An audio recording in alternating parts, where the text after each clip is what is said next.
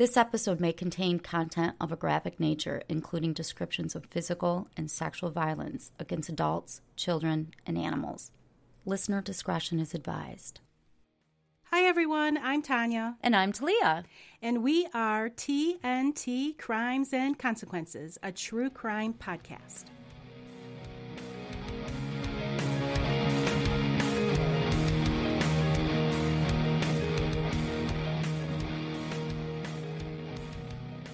Hey Talia. Hi Tanya. How you doing today? I'm great. How are you? I am great too. Welcome back, listeners. Are you ready for a story today? I am.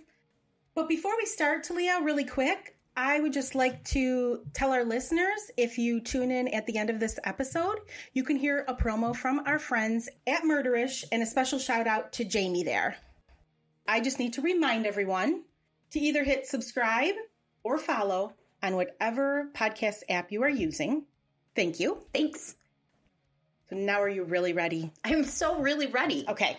Today I'm going to tell you a horrible story. Great. About James Daveggio and Michaud. Have you ever heard of them?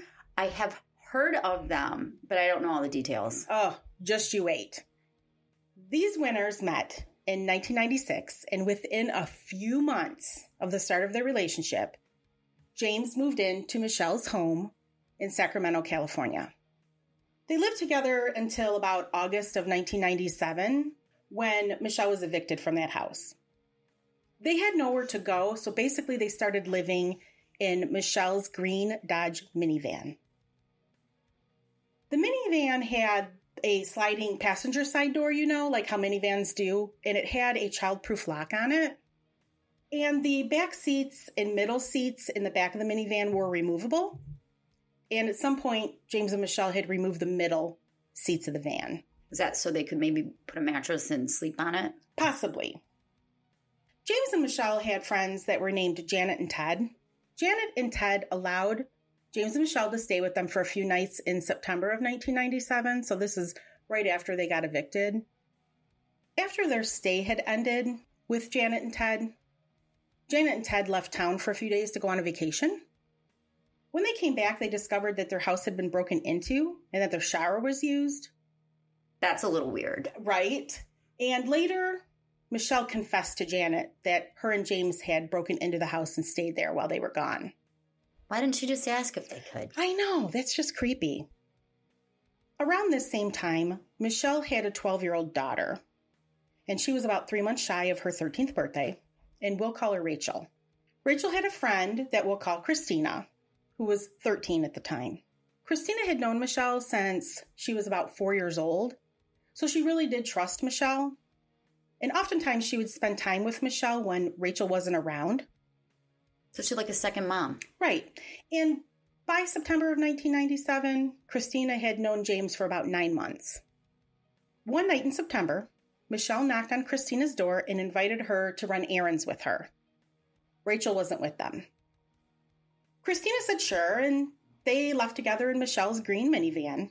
And they ended up at Ted and Janet's home. They figured that out later. And this was while Ted and Janet were on their vacation. So this is when they broke into the house. When Christina and Michelle went inside, James was sitting on the couch watching a TV show about mobsters. At some point, he told Christina that he collected baseball cards of serial killers. I've heard of them. Right, me too. And sometime that night, James and Michelle used methamphetamine in the kitchen and urged Christina to join them. Even though she told them she didn't want to, they forced her to snort it. She's 13. She's 13, yes. After they had her snort the meth, Michelle took Christina to the bathroom to talk to her, and she locked the door behind her. Michelle told Christina that she wanted to party with Christina. She's like, what, 7th grade? Exactly, right? And I believe at this point, Michelle and James are in their 30s, maybe late 30s, early 40s. This is getting really sick. Yeah. Already. Yes, I'm sorry. It's going to get worse. Christina said she didn't want to party with Michelle. So Michelle took a handgun out of her pants and she put it on the counter. And I think she did this to just intimidate Christina. What the hell? She told Christina, don't worry, it's just for protection. But then told Christina to take off her clothes. When Christina refused, Michelle took her clothes off, removed her bra, and licked Christina's chest. And when Christina refused to take off the rest of her clothes, because I think what happened was she just took off her top and her bra, Michelle undressed her forcibly, opened the door, and guided her out. She told James that Christina was his present. Oh, jeez. I fucking hate her. I know. She's disgusting. I don't know which one of them is more disgusting. James didn't seem surprised at this. He walked toward Christina, moved her toward the bedroom, and began to kiss her. As he's kissing Christina, Michelle takes off James's pants and is performing analingus on him. Oh my God. Jesus. Hold on. Okay. Continue. James then used his fingers in his mouth on Christina while Michelle masturbated. What? When James stopped, Michelle gave him a blowjob and told Christina to do the same. When Christina refused, she attempted to force Christina to do so. James then raped Christina for roughly 15 minutes while Michelle went back to performing analingus on him. Eventually, Michelle returned to the bathroom with Christina and told her to take a shower. While they were getting dressed, Michelle told her if she told anyone, she would kill her. I feel so bad for that girl. Oh, me too. I feel terrible for Christina. Her world was just turned upside down. And this is from someone she trusted. A few weeks after the Christina incident, a woman we'll call Alita was a 20-year-old student attending night school in Reno, Nevada. On the night of September 29th, around 10 p.m., Alita began walking home after class. Roughly about 10 minutes later, Michelle's van pulled up beside her. James opened the sliding door and grabbed her, pulling her inside and then shutting the sliding door. Alita is a stranger to them. So now they're just taking people off the streets. Right. As Michelle drove, James groped Alita in the back of the minivan. He told her to get undressed. Being afraid, she took off part of her clothing and James removed her bra. James raped her then in the back of the van. At some point during the rape, Alita tugged on Michelle's hair for help and Michelle ignored her. After raping Alita, James asked her if she was sexually interested in women because he wanted Michelle to come in the back of the van. I'm sure Alita was in shock at this point because she didn't respond. What does it matter what her answer is, yes or no? Right? And Michelle didn't go in the back of the van. What happened next was Michelle put a cassette tape of the Johnny Cash song, I Shot a Man in Reno, into the radio. And as the song is playing, James tells Alita that the song was about a man who killed another man in Reno just to watch him die, but told her he's never killed anyone. He also told Alita that he couldn't return her to Reno because he had kidnapped her and was worried about going to jail. James then asks Michelle, so what do you think? Should we go ahead and go with the plan? Michelle tells him that she needs 10 minutes to think about it. After a few minutes, he asks her again what she wanted to do, and he said he'd leave the decision up to her. Michelle pulled the van off the freeway because they had been driving around while this was all happening and told Alita to get out of the van. I can't imagine the terror. Oh my God, I know. James also got out of the van and got into the driver's seat. While this was happening, Michelle told Alita to count to 20 and to not look back. Oh my God. She complied, and she was eventually able to contact police, who took her to the hospital, and a nurse collected samples from her face and neck. Wait, they left when she turned around and counted 20? Yes. I was waiting for you to tell me they shot her in the head. Nope, Alita made it. Oh, well, that's good. Extremely scarred, I'm sure. So I think what you're telling me is that Michelle let her go. Let her go. Yeah, that's what James was referring to. Like, what do you want to do? Remember I told you about Michelle's daughter, Rachel? Yeah, Christina's best friend. Christina's best friend, yes. Rachel had a boyfriend, and after Michelle was evicted from her house in Sacramento, she asked Rachel's boyfriend's mom if Rachel could stay at their home, and his mother agreed. So Rachel is staying with the boyfriend's mom. And she's 13. Yes. A few weeks after the rape of Alita, Michelle showed up at the boyfriend's mom's house, and she wanted to see Rachel. Michelle told Rachel that she wanted them to spend time together before she and James left to go to Oregon because they were looking for a new place to live in Oregon. Michelle convinces Rachel to go out with her and James, and they went to one of Michelle's friends' house. After spending a few hours at that house, and while they're there, people are doing meth, Michelle invited Rachel to join her and James on the road trip to Oregon, and she said she would go with them. During the drive, she fell asleep on the back bench seat, and when she woke up, James was massaging her inner thigh, and he was moving up her pants like he was going to try and go inside of her pants with his hand. Rachel moved his hand away and moved up to the front passenger seat to sit next to Michelle. And Rachel is Michelle's daughter. So she went to the front so she'd be by her mom. Yes, to get away from James. Probably thinking her mom is going to comfort her and protect her. Yes, exactly. And when she moves up there, James is still touching Rachel, like trying to give her a shoulder massage. And Rachel's trying to move his hand away. She keeps pushing his hand away. And Michelle's not doing anything at this point.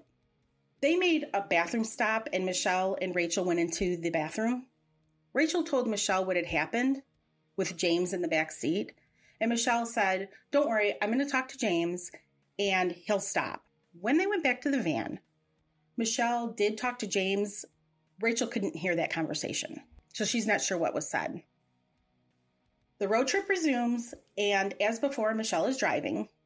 Rachel is in the passenger seat and James is in the back.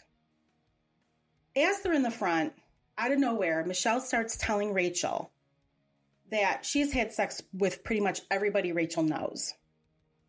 She also told Rachel that Rachel was her, quote, secret lust. This is too much. I know, it's her daughter, Talia. I really just hope she's just so high on drugs right now that she's just spewing shit out of her mouth, because this is awful. It's terrible. She told Rachel that Rachel was her fantasy and that she was going to be an adventure for them. And what Michelle is describing as adventures is, she told her, for example, what they did to Christina was an adventure for her and James. And what her and James did to Alita was an adventure. Rachel doesn't know it at this time, but that's how Michelle describes what they're doing. I'm surprised Christina didn't tell Rachel what her mom did. I know, right? I know. It's probably because Michelle threatened her. Michelle also tells Rachel that I guess Rachel used to smoke marijuana and pass out. Michelle told Rachel that when Rachel would get high and pass out, she would orally copulate her, and she liked it best when Rachel was on her period because she liked the taste of blood. You just stop. Just stop.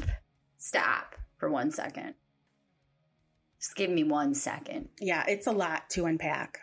Wow. That I don't have any words to say, and it's a podcast.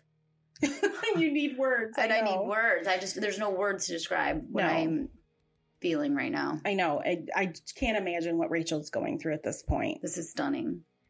When Michelle said that to her, Rachel had a drink in her hand and she dropped it because she was shocked. Michelle said to her, "See, you're getting wet just thinking about it." Wow. Well, she's clearly not mom of the fucking year. Michelle said then that they were going to pull over so they could have a talk, but Rachel said, "I don't want you to pull over," but she did anyway. Rachel reached for her tennis shoes so she could try to run away when the door opened, but Michelle locked the doors on her, and Rachel then tried to kick out the windows. At that point, Michelle jumped on top of her, and James made her seat recline. Michelle told Rachel that she could just go along with it willingly, or they were going to take it from her. Michelle straddled Rachel and unbuttoned her pants. James restrained Rachel at that point, and Michelle used her hand on Rachel. And more than once while this is going on, Rachel says, quote, "Mommy, stop." Did she digitally penetrate her? Yes. And she's crying out to her mom to stop. Yes. After that, James drags Rachel into the back of the van, because this is happening in the front seat. James and Michelle pull Rachel's pants down, and James performs oral sex on her. Rachel was screaming, crying, and trying to fight him off while this is happening. And while this is happening, Michelle is again performing analingus on James, and she's masturbating. When this horrible incident is over, Rachel cries herself to sleep in the van. When she wakes up, they're outside of a motel. They got a room and they went inside, and Rachel fell asleep in one of the 2 beds that was in there. When she woke up the next morning, she found Michelle was next to her on the bed, naked. Michelle asked if James could have sex with Rachel, and Rachel said no. They then duct taped Rachel's mouth from ear to ear, took off her pants, and duct taped her hands behind her back. James performed oral sex on Rachel while Michelle is masturbating and wiping away Rachel's tears. Eventually, Michelle told James that he could stop now, and he did. Michelle then had sex with James on the other bed. About a half an hour later, after they had sex, Rachel shook her head to them to indicate that she wouldn't scream, so they took the duct tape off her mouth and her hands. They kept her duct taped while they had sex next to her? Yes. They all eventually drove to Christina's house. Christina saw the red marks and the black lines around Rachel's cheeks, mouth, and wrists, and she noticed that Rachel looked really scared. They asked Christina if she wanted to go with them to Santa Cruz, and she agreed. What? Yeah, she agreed, and she said the reason she did was that, she said, quote, "I felt if they did anything to her like they did to me, I don't think I would want to be alone either." So she did it for Rachel. On their way back from Santa Cruz, James drove into a wooded area. He pointed a gun out a window and he shot it, I'm sure to intimidate the girls. Rachel and Christina were holding each other because they were afraid that James and Michelle were going to kill them. Christina said she did understand that what James did was done to intimidate them and to keep them quiet. After they're in the wooded area and this happens, they get back on the freeway. And according to Rachel, at some time between her first assault in the van and the return from Santa Cruz, Michelle said that if they ever told anybody, they would kill them both. Did they actually assault Christina and Rachel? No. Once they picked up Christina, they did not assault either of them. That's odd. I would have expected them to have a free-for-all. Right? A few weeks after the assault on Rachel, and this is sometime around November 1st through November 4th in 1997, a woman we'll call Amy was at the home of a friend, and this friend was also friends with Michelle. At the time, Amy was a meth addict and used at least every other day. While at the friend's house, Michelle came over. She was saying she was upset with James and she wanted to go for a drive. Amy and Michelle got into Michelle's van and they went to a motel room that Michelle said she got because she needed to receive a phone call. And this was before cell phones. Is this some ruse that she's developing? Yes, this is some ruse. While they're in the hotel room, they talked for about 15 to 20 minutes. During that time, Michelle was complaining about James. She was crying and she put her head in Amy's lap. Amy was then hit on the back of the head with what she believed was a gun. She was in a daze, and as she came out of it, James handcuffed one of her wrists and punched her in the face, which caused her to bleed from her mouth. Michelle and James told her to shut up or else she would die.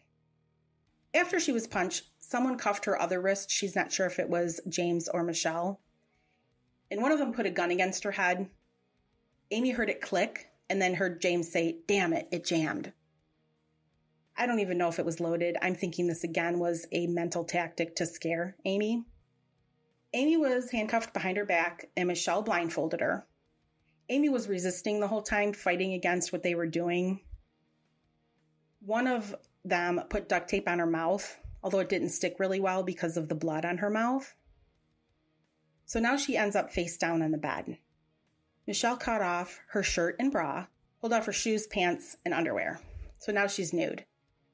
Michelle performed oral sex on Amy. Then James raped her with Michelle's help. I'm not sure what that means, but I'm sure you could use your imagination, right? I'm good. Yeah. Eventually, someone removed the handcuffs and the blindfold, and Michelle removed the duct tape. Both James and Michelle told her that if she ever told anyone, she would die. Amy said she was in the hotel room for at least 6 or 7 hours. During part of that time, Michelle was washing bloody sheets, so she was in and out of the hotel room.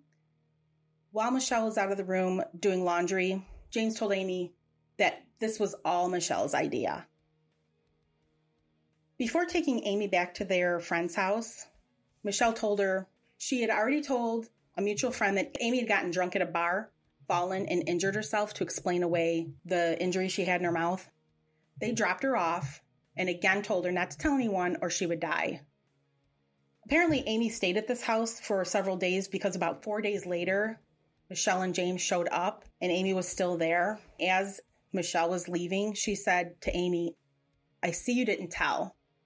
And Amy said, "I'm still alive." And she ended up not telling the police about what happened for about 3 years. Oh, I don't blame her. I mean, I can't blame her either. She's probably just so traumatized. Now I'm going to tell you about another girl we'll call Sharona. I'm not sure how old she was, but she knew James through her 2 best friends, which were James's daughters, April and Jamie. They were teenagers, so I believe Sharona was a teenager. So James has teenage daughters? Yes, he does. And Michelle has Rachel? Yes. April had spent some time living in the house in Sacramento with James and Michelle. So while visiting April, Sharona met Michelle. During one of her visits, Sharona had used meth that was given to her by James. Apparently they're giving it to everyone. Young girls. Right. On November 3rd, 1997, so this is around the same time as the attack on Amy, Sharona was working the night shift at Q-Zar, which was a laser tag arena in Dublin, California. So like I said, I'm not sure how old she is. She could be 17, she could be 18, I don't know. While Sharona was taking a cigarette break, James and Michelle pulled up in the van. They parked it and they walked over to talk to her. James offered her some meth and she accepted. Sharona said, "We can go into the Q-Zar bathroom and do the meth," but James and Michelle didn't want to do that. So they went into the van. Michelle got into the back seat. Now they're still in the parking lot. The middle seats in the back were not in the van. Michelle was chopping up the meth on a mirror and knocked the mirror over, assumingly spilling the drugs. Michelle asked her to come back and help her to pick it up. Sharona went over there, but she didn't see anything, so this was all a ruse. A ruse. As she started to turn around, Michelle tried to push her down. By that time, the sliding door in the van was closed. Sharona fought off Michelle, but James came back there because he was in the driver's seat and he hit her, which knocked her out. When she regained consciousness, she was dazed, but she was able to orient herself and she realized that James and Michelle were restraining her. James put handcuffs on her behind her back. One of them bound her legs while she cried and she struggled to get free. So were her wrists bound and her ankles were bound? Yes. James remained in the back seat with her while Michelle drove the van, and she drove it to the bowling alley that was across the street from the Q-Zar. When she gets over to the bowling alley, James is yelling at her, telling her, "This is a stupid place to be," so Michelle gets on the freeway. While on the freeway, now Sharona is bound, her arms and her legs. So she complained that the cuffs were causing her pain, so James took them off of her. James then told her to give him a blowjob, and she did, while she was crying the whole time. And it lasted about 2.5 minutes. And Michelle is still driving on the freeway. James told her to exit the freeway, which she did, and she pulled into a residential area and parked next to a field. James didn't like that spot either, so they drove and parked in front of a bunch of big houses. I'm thinking they were still in this neighborhood. Michelle moved to the back seat to join them, and James told Sharona the sliding door was locked and she couldn't get out. He then told Sharona Michelle was going to have her turn. Michelle took off Sharona's pants, performed oral sex on her for about 20 minutes while James watched, masturbating. After that was over, Sharona is still naked from the waist down. James took pictures of her and told her that if she ever told anybody, he was going to show everyone the photos. They started to drive again, and they headed back to the Q-Czar. As they're heading back, James and Michelle are talking about how they can't let Sharona go because she knew who they were. And at some point during this drive, they both threatened to kill her. She was really, really scared, as you can imagine. Yeah. And she told them, if you let me go, I will make up a fake story to the police, and I won't say anything about you guys. They ended up letting her go, and they dropped her off at a gas station that was about a block away from the Q-Czar. Sharona called one of her coworkers to come get her, and when they got back to the Q-Czar, the police were there. Sharona did end up telling them a fake story. She did, and she said it was something about 3 guys because she was still scared. And I can tell you, the police really didn't believe her. They thought something had happened, but they didn't believe her story. So after this happens, around the same time, Michelle had an older sister, Misty. Misty and her boyfriend, Rick, were moving into a new house around November 1st. This is all around the same time. James and Michelle stayed with them for a few days. Sometimes Rick did drugs with them during their visit. One night, Rick and Misty were in the front room with James and Michelle. Michelle was reading a book called The Sex Slave Murders. Sounds like something I would read. For the podcast, not for fun. Well, the movie The Silence of the Lambs was on television. When the movie came on, James said that he had read every book about every serial killer imaginable. Me too. And he said, out of all the serial killers that I've read about, the one that was his favorite was Gerald and Charlene Gallego. He then said that if he was ever going to be a serial killer, he would be just like the Gallegos. Side note, Gerald and Charlene Gallego were serial killers that kidnapped teenage girls that they kept as sex slaves, and then they killed them. During this conversation, Michelle was there, and she had the serial killer trading cards. The top card had the Gallegos on it.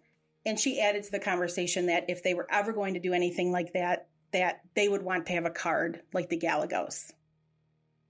James and Michelle stayed the night. The next morning, they had an argument where Rick saw James point a gun at Michelle's head and threatened to shoot her. James left and didn't return until the following morning, and Michelle seemed really happy to see him. They both left together, and they left some of their belongings behind, like a crossbow and the sex slave murder book. As I told you before, James had a daughter named April. For some time, I'm not sure how long, she did live with James and Michelle at Michelle's house in Sacramento. But by February 1997, and this is probably about 9 months before they're evicted and going on this crime spree, she had moved in with her mom, Annette, and her stepdad, Chris Carpenter, in Dublin, California. She had a sister named Jamie. I believe this must be one of Annette's children because Jamie was not James's child. Jamie lived with them. Thanksgiving that year was on November 27th. James and Michelle were in town for the holiday, and they spent several nights in a hotel in the area. How are they paying for this hotel? I have no idea. I would love to know. Twice before Thanksgiving, April and Jamie stayed with one or both James and Michelle at this hotel, which was called the Candlewood Inn. Also around this time, April, who is 16 years old, she was a daily meth user, and James supplied the meth to her. James and Michelle joined the Carpenter family for Thanksgiving, and April went back to the Candlewood Inn with James and Michelle that night because they had promised to take her to the DMV so she could get her driver's license that Friday after Thanksgiving. When they went back, it was just the 3 of them in the hotel room. April and James, they had a conversation that lasted a couple hours. During this conversation, they talked a lot about things like what would be the perfect way to rob an armored truck. James asked April if she wanted to go on a hunting trip with them, and he was not referring to animals. James described it to her as it's where you stalk someone to kill. April and James also talked about the fear that is in people's eyes, and according to James, he said when you see that fear, it's like an adrenaline rush. That's the thrill. James told April that when he looks at her, she reminds him of himself and that she shows no remorse. James said that you can't have any feelings for anyone. If I was Michelle, I'd be like, excuse me? I know, right? He just said you can't care and you can't have feelings about people. At the end of their conversation, James took a shower which lasted about 20 minutes. While he was showering, Michelle sat next to April and told her that James was going to have oral sex with April when he finished the shower. Oh, God. And Michelle said to her, I thought you would just feel better if you knew it was going to happen. No, she's getting a kick out of telling her. Right? She's a sick bitch. April was really scared and she didn't know what to do. After James finished his shower, he sat on the bed and told April to sit next to him, which she did. He told her that he really loved her and then started to touch her on the outside of her clothes. April was pushing back and saying no, but James told her, don't worry, that she would enjoy herself. Michelle left and went into the bathroom and closed the door. James took off April's pants and underwear. He kneeled on the floor and performed oral sex on April for about an hour while she cried. About 15 or 20 minutes before he stopped, Michelle came out of the bathroom, laid on the floor, and gave James a blowjob. James and Michelle checked out of the Candlewood Inn on November 28th, so this was the Friday after Thanksgiving, and they took April back to the carpenter's house. Michelle cornered April in the laundry room of the house, and she tried to talk her into coming with them to go on a hunt. Michelle said the day after Thanksgiving would be the perfect day to find someone to kill because everyone's out shopping. When April said she didn't want to go, Michelle became really angry and said that they would have to do it soon. Later that same day, April was with her boyfriend. As they're making out and things, April becomes really upset and she starts crying. Yeah, I'm sure she has post-traumatic stress going on. Right? As she's crying, she told her boyfriend what Michelle and James had done to her. On November 30th, Michelle and James checked into a Motel 6 in Pleasanton, California. At about 6:51 that day, they purchased 2 curling irons from a Kmart. The next day, December 1st, Michelle and James shopped at an adult entertainment store in Livermore, and it was called Not Too Naughty. They purchased a tape called Submissive Young Girls and a ball gag. On that same day, Alita had identified James to an FBI agent, choosing his picture in a photo lineup. On December 2nd, a federal warrant was issued for James's arrest in connection with Alita's assault. That same day, James and Michelle checked out of the Motel 6 they were staying at. And so far, they haven't killed anybody. No, they haven't killed anyone yet. But I have to tell you about a girl named Vanessa.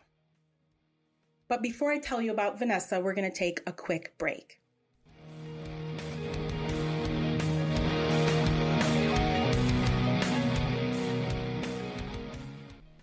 Hey everyone, if you go to our website, tntcrimes.com, you can find full unreleased episodes available for individual purchase.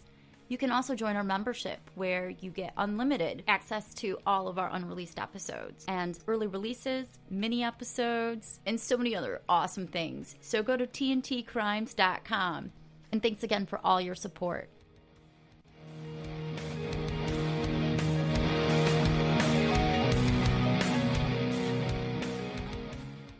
Vanessa lived with her parents and her siblings in Pleasanton, California. Vanessa was 22. She worked at an insurance company about a mile from the home, and she usually walked to work. She was really dependable, and she never did like a no-call, no-show. But on the morning of December 2nd, she was due into work at about 8 a.m., and she would usually get to work about 10 minutes early, but that day she never showed to work. She left her house sometime between 7:20 and 7:45 a.m., according to her mom. That morning, there were 2 men working on a roof that overlooked a street on Vanessa's route to her office. Both of them heard a woman scream and then the sound of a van door sliding shut. One of the guys said it was about 7:30 a.m. when this happened, and they both saw a green minivan driving away slowly. So as you've probably guessed, James and Michelle have kidnapped Vanessa. The next morning, which was December 3rd, a passing driver found Vanessa's body laying in the snow on the side of the road. A deputy sheriff arrived and after inspecting her body, found no signs of life. She seemed to be frozen and had what appeared to be ligature-type marks around her neck. In the area near her body, the deputy recovered a black rope that had human hair on it. That same day, FBI agents visited Misty, who was Michelle's sister, if you remember, her and Rick's home. They're looking for James. And Rick tells the agents that Michelle was supposed to appear in court in Lake Tahoe that same day for an arrest she had where she was accused of passing bad checks, so maybe this is how they paid for stuff. So the FBI went to Lake Tahoe, and they end up finding James and Michelle at Lakeside Inn and Casino. FBI agents arrested James on the casino floor at around 6:35 p.m., and Michelle was arrested in one of the guest rooms. In the room, they found a cash box containing both a small pistol and baggies with white powder. They also found a 36-inch piece of yellow nylon rope that was in Michelle's pocket. In her pocket? In her pocket. She had a 3-foot-long rope. The green van was also seized. An autopsy was performed on Vanessa by Dr. Rollins, and he determined that her cause of death was asphyxia, that she had been strangled with a nylon rope. He said that she had some of the worst neck injuries he'd ever seen. He noticed there was deep bruising on her rear end and noted there were no physical indications that her arms and legs had been restrained, but he said it's possible to be restrained and not have any marks left. His report didn't include any description of trauma to Vanessa's vaginal or rectal areas. However, it was, and this is just a weird side note, it was later discovered that Dr. Rollins had a substance abuse problem with Demerol, which affected his ability, apparently, to give attention to details. He insists, though, I know it's so bizarre. So bizarre. He insists, though, that he was absolutely 100% sure that he wasn't loaded on Demerol when he did the autopsy. And he said he didn't do a rectal exam on Vanessa specifically because, as he understood it, injuries only occur in about 50 to 56% of rectal rapes. And he said if he had known what he knows now, he would have performed one, but that he didn't notice any trauma to the area, and therefore he felt he didn't need to, quote, mutilate Vanessa's remains. AKA, he did a shit job. He did a shit job, yes. As I mentioned, the van was searched. Authorities found a tape that was called Submissive Young Girls. They took that from the van. That's the one that they bought at the adult novelty shop, right? Yes. There was a crossbow in the back. And among other things, agents found a white towel on the right front passenger floorboard. Wrapped inside the towel was a Revlon curling iron with duct tape on it, one leather braided black belt, a bunch of white tissue with red stains on it, one yellow nylon type rope, a green ball gag, and one roll of duct tape. A second curling iron was recovered in the van, not in the same area as the first. They noted both curling irons were modified. The electrical cords were cut off. The clasp, the metal clasp that's used to hold your hair, that was removed. And there was duct tape around the middle portion where the clasp area was connected. So they made it into a large dildo. Yes, unfortunately. Both curling irons were tested for biological material, and there was brown material in the grooves of the tip of one of the curling irons. On the interior of the tip of the curling iron was what appeared to be fecal matter. Packed inside the curling iron, about 3/4 of an inch deep into the tip, was a pellet of brown material, and it was tested positive for Vanessa's DNA. So, yes, they ended up raping poor Vanessa with these curling irons. They modified them to use them as sex toys. James went on trial. He testified in his own defense, and he admitted that he and Michelle had abducted Vanessa and that the number one motive for the abduction was sexual gratification. He said both he and Michelle sexually assaulted her. He claimed he wanted to let Vanessa live, but Michelle had told him he had to kill her because she could identify them.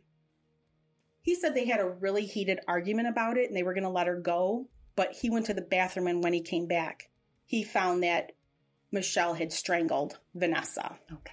Okay. Sure.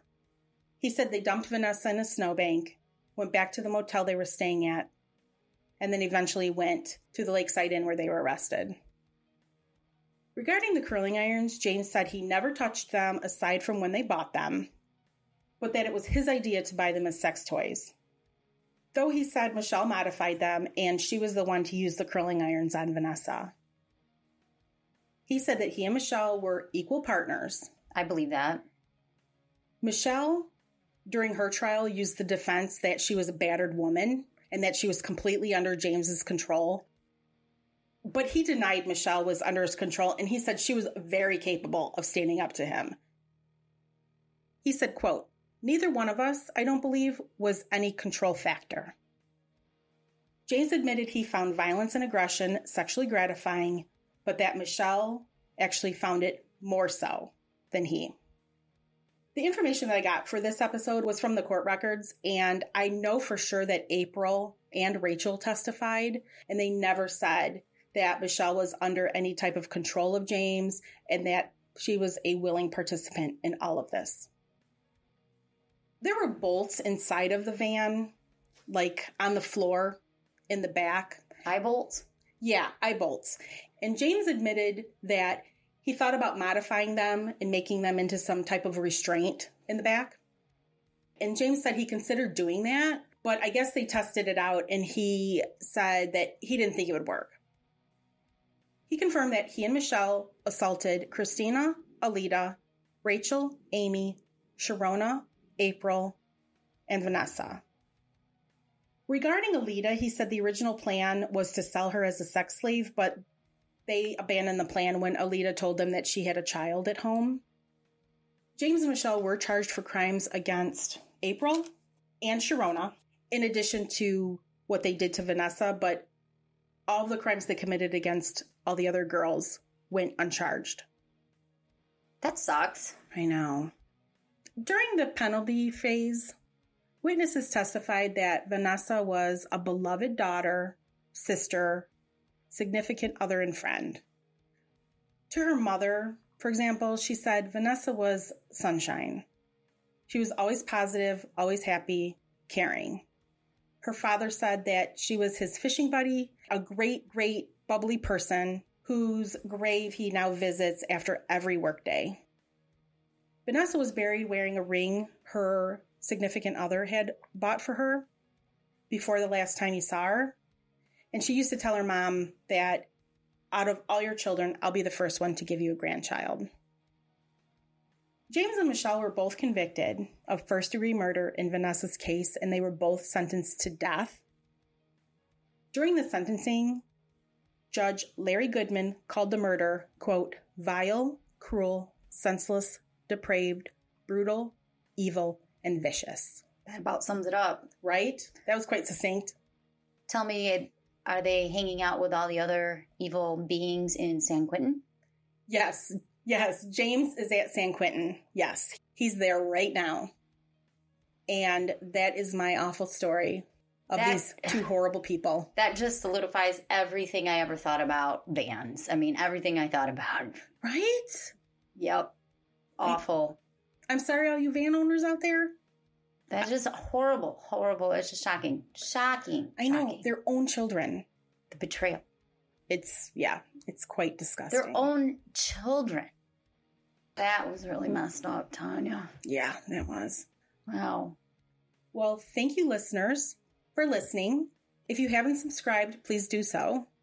If you'd like to become a member and enjoy all of our member benefits, which include live episodes, bonus episodes. Episodes just like this that are only released online. Yes. Please visit patreon.com/TNTcrimes. You can also visit our Instagram, Facebook, and Twitter at TNT Crimes or TNT Crimes Podcast. And if you feel so inclined, you can go to our website, TNT Crimes, and just donate to us to help support us. Show your support if you don't want to become a member, because we do work really, really hard to make these happen, and we don't get paid. Before we go, Talia, I have some shout-outs. Oh, I love shout-outs.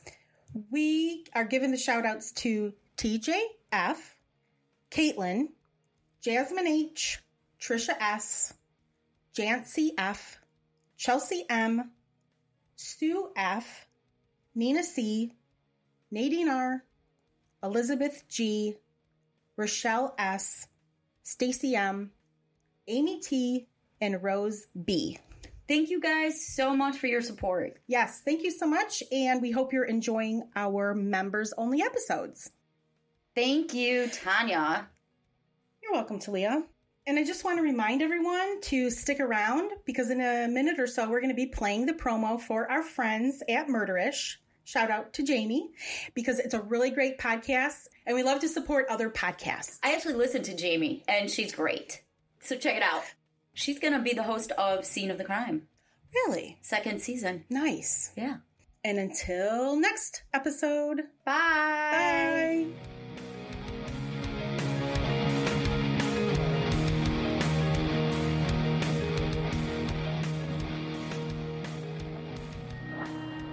Hi, I'm Jamie, host of Murderish, a true crime podcast that provides a 3D look at gripping murder cases from beginning to end. You'll get to know the victims and perpetrators, how their worlds collided, and what went down during trial. I also share some of my own personal experiences, like the time a stranger came into my bedroom at night.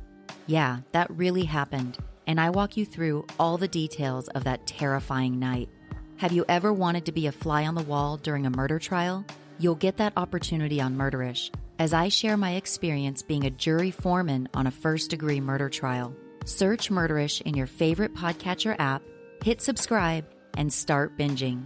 And remember, listening to this podcast doesn't make you a murderer. It just means you're murder-ish.